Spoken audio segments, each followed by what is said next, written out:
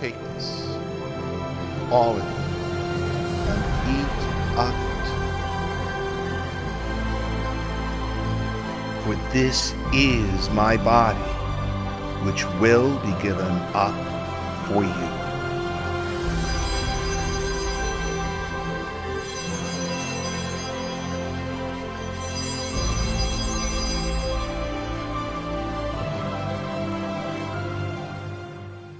The resumption of public masses is the first subject we will address on Corpus Christi 20. I am Guillermo Ramis, as always happy to be here with you today, Monday, May 4th. Before we start, let us pray to the Queen of the Holy Rosary, Our Lady of Fatima. In the name of the Father, and of the Son, and of the Holy Spirit. Amen. O Most Holy Virgin Mary, Queen of the Most Holy Rosary, you were pleased to appear to the children of Fatima and reveal a glorious message. We implore you, inspire in our hearts a fervent love for the recitation of the Rosary. By meditating on the mysteries of the redemption that are recalled therein, may we obtain the graces and virtues that we ask, through the merits of Jesus Christ our Lord and Redeemer. Amen.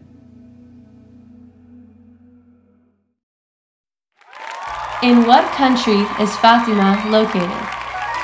A. France, B. Spain, C. Italy, or D. Portugal?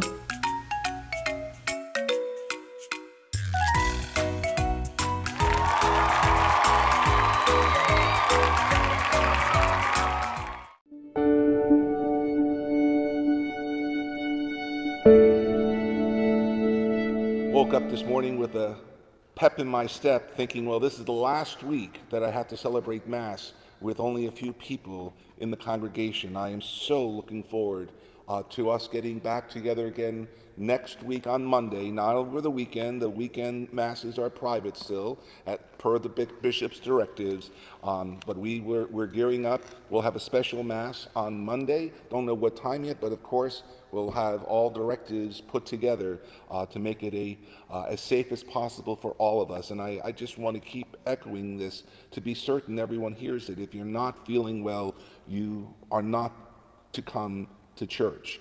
Even if it's just a little cold or a little cough, stay home. I mean, please, if you have anything wrong, any ailment, stay home right now. You do have the blessings of the bishop to do precisely that, and you have my blessings as well to stay put, but stay in prayer. I mentioned that at the beginning in my little intro to the liturgy, that no matter where we find ourselves, here in this beautiful church of Corpus Christi or in our domestic churches, in our homes, we have the opportunity of having a personal touch and a personal encounter with the living God. You know, the virus and social distancing has not kept us apart from our God. I've spoken to many of you who have actually said you've grown closer to God during this time of pandemic because you had no other things to do or other choices. And so almost in a good way, though, that you have decided to use your time to grow deeper in your relationship with Almighty God. Our Bishop, Robert Guglimoni, after consultation with the College of Consultors, has decided that the public celebration of the sacraments will return in the Diocese of Charleston. At Corpus Christi, we will resume daily Mass next week, Monday the 11th, at a regular Mass schedule. Sunday Masses will resume the weekend of May 16th and 17th. General absolution of sins will be granted before each Mass through Pentecost, since individual confessions may resume beginning the week of June the 1st, with restrictions on how all the sacraments are to be offered.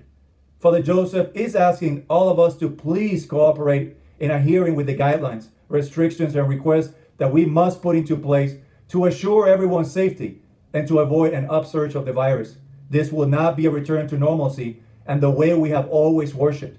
It is a gradual and cautious effort to once again worship together and return to the sacraments, but it will take time and patience on everyone's part. For at least through Pentecost and possibly beyond, we must limit attendance in our church to a seating capacity currently being determined in order to provide adequate space for physical distancing.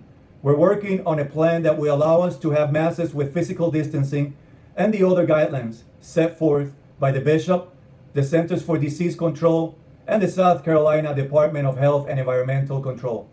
Our detailed plan is forthcoming, and we will announce it this week. The Bishop has extended dispensation to attend Mass until further notice.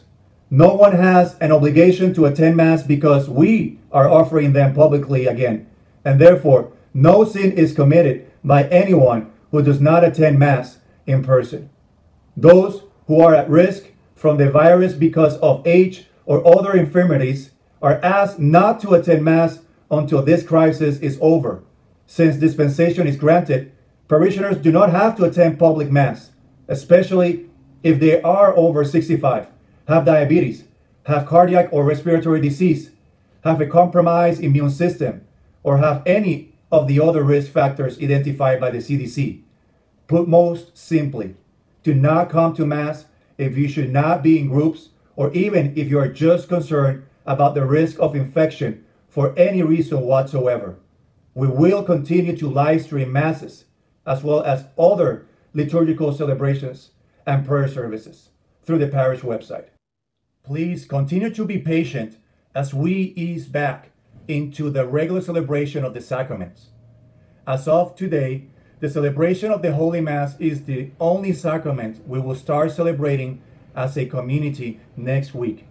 Nothing else will change until we receive further notice.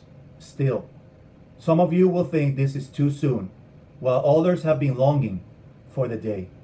The detailed plan commencing next week to celebrate the Holy Mass publicly, which the diocese will be providing, has been reviewed by state officials in Colombia, and we are confident that in conjunction with our church plan, the approach is prudent and carefully considered. But while we will do everything possible to provide a safe environment, everyone should be mindful of the seriousness of this virus and continue to take personal responsibilities for their own safety and the safety of their fellow parishioners and the clergy. Fasting from the sacraments and the company of others has been a heavy burden, but we must proceed with caution and diligence. All our sacrifices as a parish, as a community, as a state, and as a nation have been with a concerted effort to preserve life. We must consider this in all we do.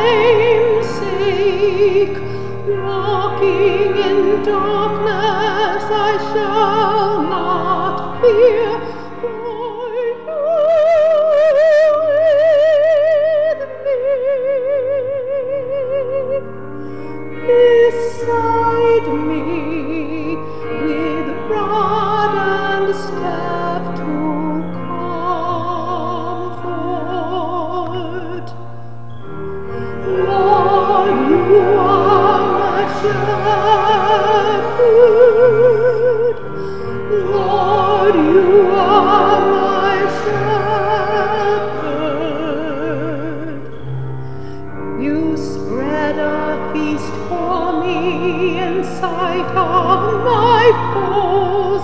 Anoint me with oil, my cup overflows. Your goodness and mercy shall follow, and I'll dwell with you forever and ever. Lord, you are my shepherd. Lord, you are my shepherd.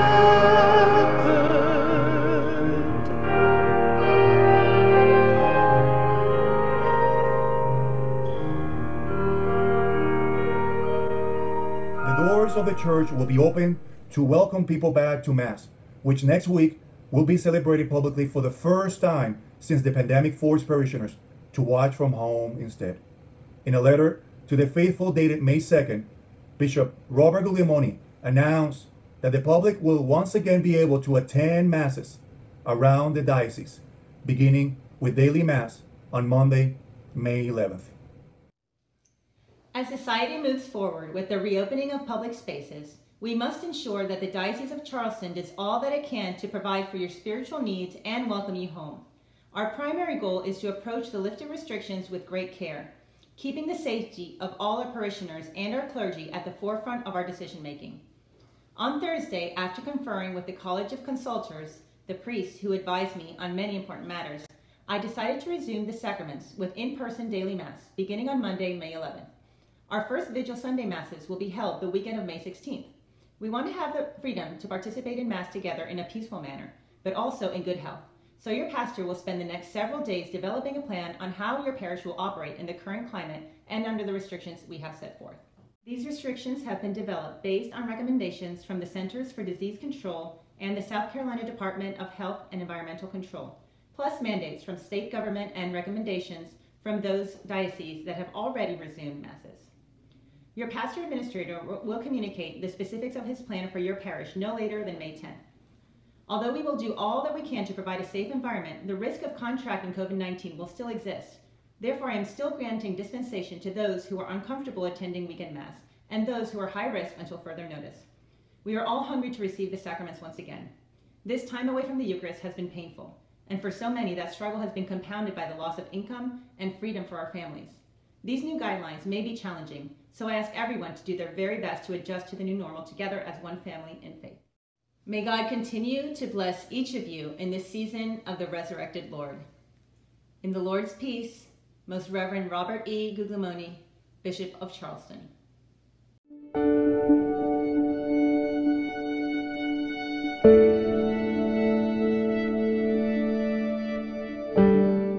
O Mary, you shine continuously on our journey as a sign of salvation and hope.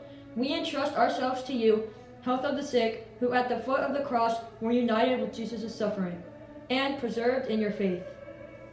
Protectress of the Roman people, you know our needs, and we know that you will provide, so that, as at Cana in Galilee, joy and celebration may return after this time of trial. Help us, Mother of divine love, to conform ourselves to the will of the Father, and to do what Jesus tells us. For he took upon himself our suffering, and burdened himself with our sorrows to bring us, through the cross, to the joy of the resurrection. Amen. We fly to your protection, O Holy Mother of God.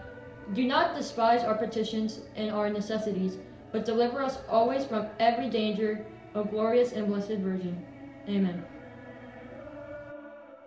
During the past weeks, the parish has removed the old carpet in the church building and installed new ones, as well as repainted the floors under the pews.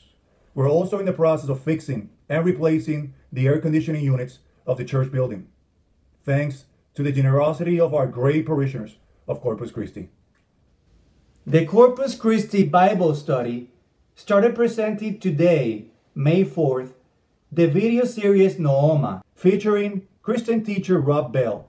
Nooma is a series of short films that explore our world from a perspective of Jesus. You are extended an invitation to search question, and join the discussion, please visit the Corpus Christi website for more information. Thank you.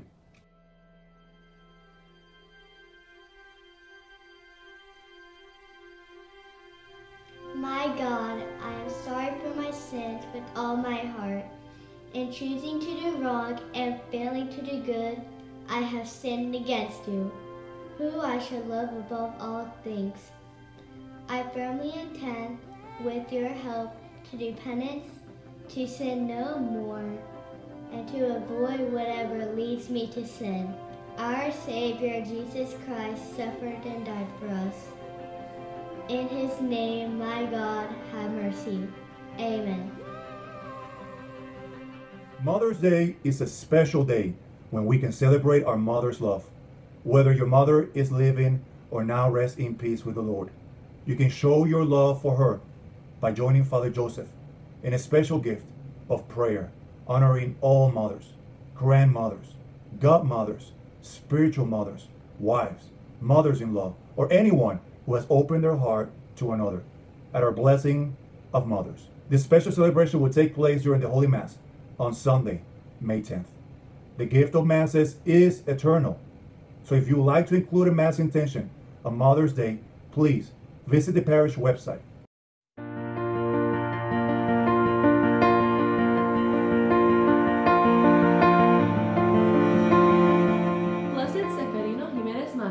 Born in Spain to a Catholic Romani gypsy family, was known as El Pelé, the strong one and the brave one. He had a successful business buying and selling horses. Seferino and his wife had no children, though they adopted one of his wife's nieces. He attended Mass frequently and joined the secular Franciscan order. Always generous to the poor, he was known as a reconciler among gypsies. During the Spanish Civil War, he was arrested for defending a priest who had been dragged through the streets of Barbasco for having a rosary. As the firing squad prepared to kill him, Seferino clutched his rosary and cried out, "Viva Cristo Rey! Long live Christ the King!" When he was beatified in 1997, thousands of gypsies attended the ceremony. Seferino showed everyone that Christ's love is not limited by race or culture. The daily living out of his baptism prepared Seferino for making the supreme sacrifice of his life, teaching us that all are called to holiness, which is attained by keeping his commandments and remaining in his love. The world needs proud warriors, animated by their faith. Warriors like St. Paul and St. Luke, who risked their names, their reputations, to take their faith, their love for Jesus into the world. God is calling each one of us, each one of you, to do great things, but how often we fail to respond, dismissing it as some mental blurb. It is time for our generation now to accept that call, the call of God urging all of us to give ourselves entirely to Him, to see that gentle hand guiding your path. But you first must make the commitment to start praying, to fast, to meditate on the Holy Scriptures, and to take the Holy Sacraments seriously. For we are a culture now in decline, a people in danger of succumbing to our excesses. Our whole world is entrenched in sin. And there in the quietness of our hearts, God is calling out to us, each one of us, to give ourselves entirely to Him. And how often we ignore Him, ignore that sweet call. The great saint of Auschwitz, Saint Maximilian Kolbe, said that indifference is the greatest sin of the 20th century. Oh, my brothers and sisters, it is the greatest sin of the 21st century as well. We must shake off this indifference, this destructive tolerance of evil. That only our faith in the wisdom of Christ can save us. But it requires warriors, ready to risk their reputations, their names, even our very lives, to stand for the truth. Set yourselves apart from this corrupt generation. Be saints. Every man dies. Not every man truly lives. You. We all must fight for that authentic freedom and live, my friends. By God, we must live.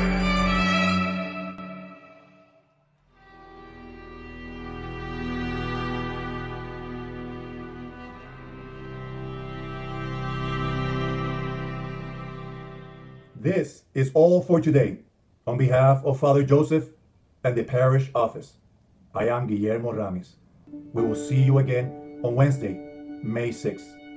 May the Lord continue to protect and bless you all. Thank you.